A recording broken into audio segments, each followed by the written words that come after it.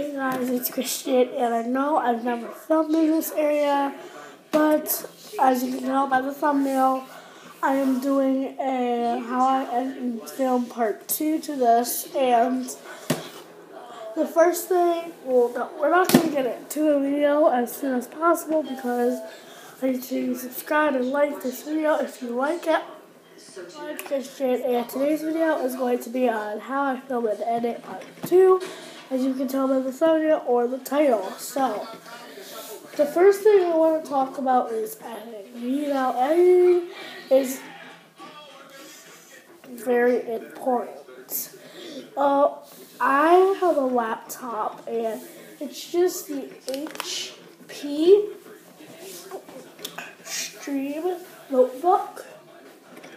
This is what it looks like. Maybe a little less expensive. Absolutely. We'll check out a go. And it's an HP. Dropped it. Certain cuts, but yeah, this is just the HP Stream notebook. It's my go-to laptop. I use it every time I go on a computer. Stuff like that. So, if you have a laptop, you should edit on it.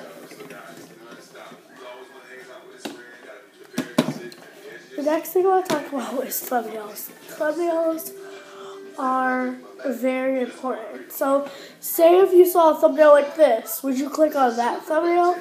And say if you saw a thumbnail like this, would you click, comment down below which one you would click on, that one or that one.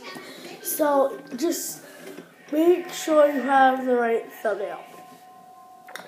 The next thing I want to talk about is lighting. Lighting is super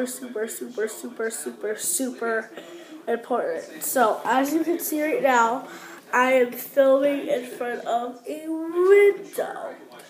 And actually, I have windows behind me, but you need to film in front of the window. If you have good natural lighting, but if you don't have good natural lighting, you can...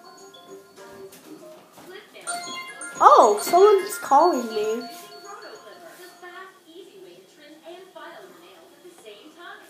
I will be right back. I just got a call, so that's why I stopped. But yeah, thumbnails are very important. So yeah, that's all today's video. I just talked about how to start a YouTube channel. So